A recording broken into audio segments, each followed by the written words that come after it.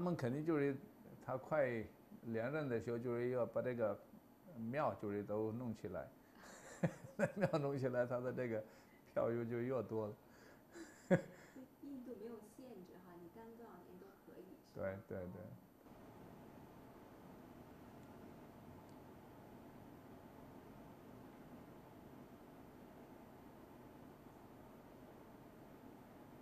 And I remember him making speech, and the speech is well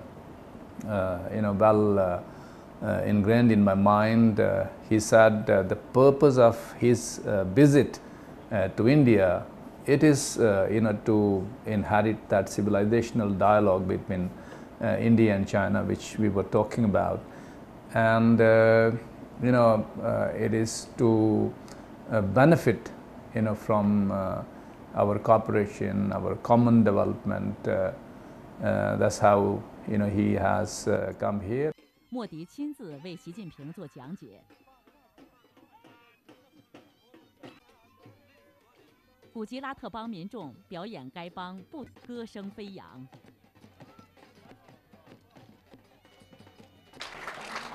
国家主席习近平当地时间19号长期致力于中印友好事业。这就援华医疗队医生、国际主义战士柯蒂华的家族代表。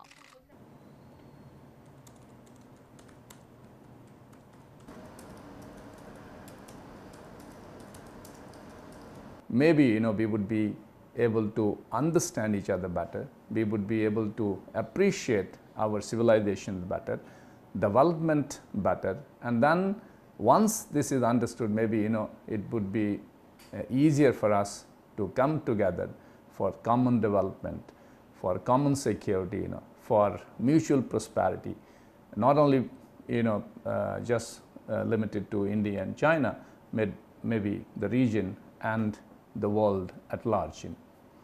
那也就是可能就是稍微速度稍微高一些。